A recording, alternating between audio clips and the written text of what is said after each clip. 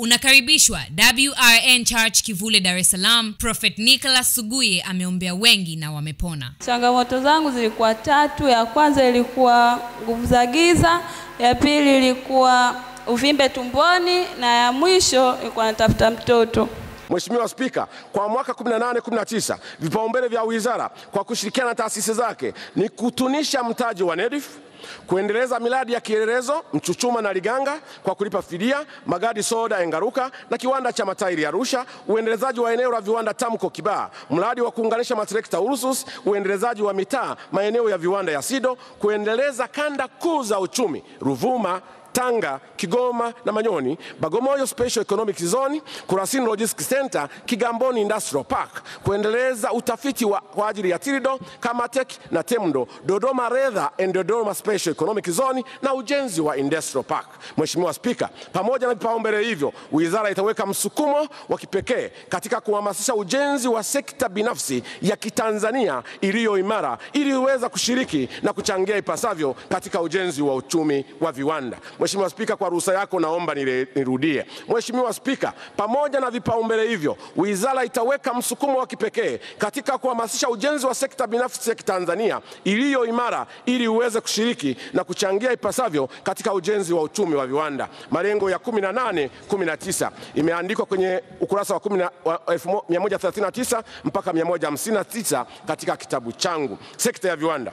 Mheshimiwa Spika, katika 18-19 sekta ya viwanda ina malengo yafuatayo: kufanya tathmini ya hali halisi ya uzalishaji viwandani pamoja na mahitaji ya bidhaa za viwandani, kufanya mapitio ya sera ya maendeleo endelevu ya viwanda ya mwaka 96 mpaka 2020 Sustainable Industrial Development Policy, na kuandaa mkakati wa utekelezaji, kujenga uwezo wa taasisi za utafiti za Wizara, kusimamia na kufuatilia utekelezaji wa miradi ya viwanda mama na miradi ya kimkakati, kuendelea na utekelezaji wa mikakati mikuu ya kuendeleza sekta za alizeti, ngozi na bidhaa za ngozi, pamba mpaka mavazi, viwanda vya dawa, na kuendelea kuhamasisha ujenzi wa viwanda nchini. Sekta ya viwanda vidogo. Mheshimiwa, katika mwaka 18-19 sekta ya viwanda vidogo na biashara ndogo itatekeleza malengo yafuatayo: kuendelea kuhamasisha ujenzi wa viwanda vidogo, biashara ndogo nchini, kuwezesha uanzishwaji wa kongano karanga, kuendelea kufanya mapitio ya sera ya maendeleo ya viwanda vidogo na biashara ndogo ya mwaka 2003 na kuendelea kusimamia mfuko wa NEDIF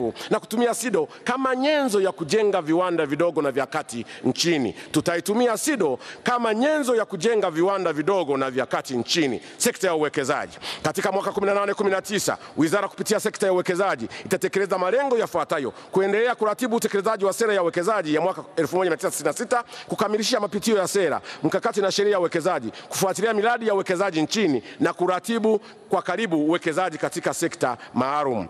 Sekta ya biashara. Mheshimiwa Spika, katika mwaka 18-19 Serikali kupitia wizara yangu tutasimamia sekta ya biashara na itatekeleza mambo yafuatayo: kuendeleza majadiliano ya kibiashara kati ya nchi na nchi bilateral, kikanda regional na kimataifa multilateral, kwa kupanua fursa za masoko na uwekezaji ili kuvutia uwekezaji nchini, kuhamasisha jumuiya za wafanyabiashara kuhusu fursa masoko ya upendeleo yatokanayo na majadiliano na nchi, kikanda na kimataifa, kukamilisha mapitio ya sheria ya anti-dumping and countervail measures. Mheshimiwa Spika, sekta ya masoko 18-19 Wizara kupitia sekta ya masoko itatekeleza malengo yafuatayo: kuendelea kuboresha mazingira ya biashara na uwekezaji, kuwaunganisha wazalishaji wa masoko, kuendelea kuhamasisha matumizi ya mfumo wa stakabadhi za gara, kutafiti na kutafuta masoko mapya ndani na nje ya nchi, hususan katika nchi za Afrika Mashariki, DRC Congo, China, Mashariki ya Kati, Mashariki ya Mbali, Ulaya na nchi nyinginezo. Malengo ya taasisi chini ya Wizara. Mheshimiwa Spika, malengo ya taasisi katika Wizara nimeyaeleza ukurasa wa 151 mpaka 152. Mheshimiwa Spika, taasisi za sekta zitajielekeza katika kuendelea za uwekezaji katika miradi ya vielelezo na kimkakati, usimamizi wa viwango na ubora, kuendeleza biashara ya ndani na nje, utafiti katika teknolojia ya viwanda, kumtetea na kumlinda mlaji, ulinzi na kusimamia haki za wabunifu, usajili wa makampuni na leseni za biashara, kuendeleza maeneo ya uwekezaji na viwanda, kuendeleza kuvilinda viwanda vidogo sana hadi vikubwa nchini, kutoa elimu ya biashara, kusimamia mfumo wa kumlinda mzalishaji na muuzaji, kusimamia haki za biashara, kuhamasisha uwekezaji kutoka ndani na nje ya nchi na kuendeleza teknolojia za kutumika vijijini. Malengo ya kina, taasisi za kisekta katika mwaka 18-19 zimeainishwa vizuri, ukurasa wa 151 mpaka 172 kama nilivyoeleza. Maombi ya fedha kwa mwaka 2018 mpaka 2019 ambayo nimeandika vizuri katika hotuba yangu, ukurasa wa 175 mpaka 177 katika kitabu cha hotuba. Mheshimiwa Spika, kwa mwaka 2018-2019 Wizara ya Viwanda, Biashara na Uwekezaji na taasisi zake inaomba kutengewa jumla ya shilingi bilioni 143 milioni 334,153,648. Kati ya hizo shilingi 43 milioni 309 milioni 628,648 ni matumizi ya kawaida na shilingi milioni 124,525 ni za matumizi ya maendeleo. Katika fedha za matumizi ya kawaida, shilingi bilioni 19,193 milioni 110,000 ni za mishahara na shilingi bilioni 5 milioni 69,373 ni za matumizi mengineyo. Aidha, katika fedha za maendeleo, shilingi bilioni 90 milioni 500 ni fedha za ndani na shilingi bilioni 2 milioni 524,525 ni fedha za nje. Mheshimiwa Spika, katika fungu 44 viwanda, fedha zilizotengwa kwa ajili ya matumizi ya maendeleo, fedha za ndani shilingi bilioni 90.5 ambazo zimeelekezwa katika miradi mikubwa ya kielelezo, miradi ya ujenzi wa msingi wa uchumi wa viwanda, uanzishwaji wa kanda maalum za kiuchumi, uendelezaji wa eneo la viwanda la Tamko Kibaha, kuendeleza kongano za viwanda, kuendeleza tafiti za maendeleo viwandani, kuendeleza viwanda vidogo, biashara ndogo, ujasiriamali na kuongeza mfuko wa NEDIF.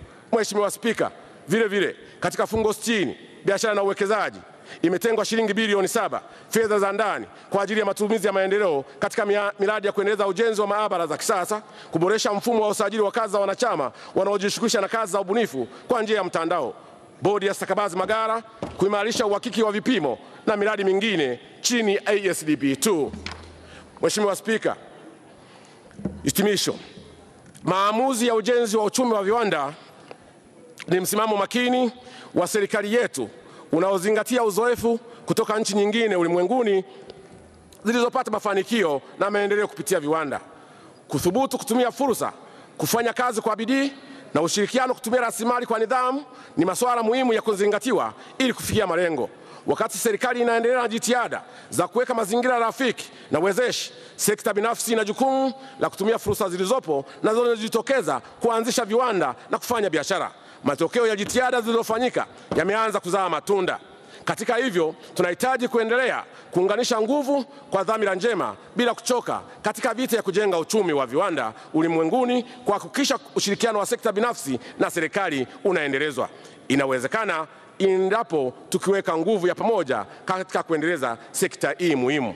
Mheshimiwa Spika, kwa shabaha ya kumbukumbu ya Ansad, naomba tena niombe kitabu changu chote cha budget kwa mwaka 18-19 na la marekebisho niliyotoa nitakayoleta addendum yawekwe kwenye kumbukumbu. Mheshimiwa Spika, hotuba hii inapatikana katika tovuti ya Wizara www.mit.go.tz. Mheshimiwa Spika, naomba kutoa hoja.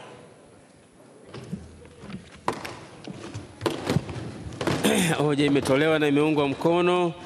Nakushukuru sana Mheshimiwa Waziri wa Viwanda, Biashara na Uwekezaji. Asante sana kwa hotuba yako ambayo imetupatia mwanga mkubwa. Lakini Mheshimiwa Waziri, kuna bidhaa ziko mezani kwako hujasema chochote, sasa sijui, lakini basi haina neno, labda baadaye kidogo. Mheshimiwa Spika, samahani, nilipitiwa, nilijiandaa siku nyingi kusoma hotuba hii.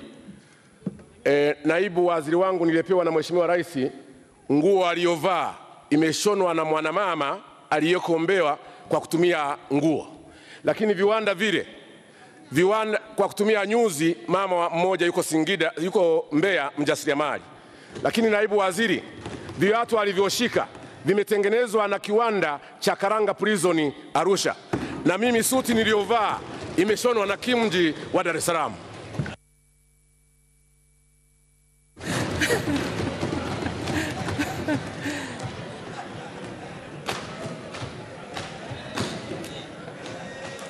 Huo ndio umaliziaji wa hotuba niliokuwa na utazamia. Lakini pia kwa wale ambao hawakusikia, lile buku alilolibeba lile ndio lina orodha. Maana wengi mko viwanda, orodha iko wapi? Lile buku lile ndio orodha yote. Hajaweka mezani bado, msidai. Asante sana.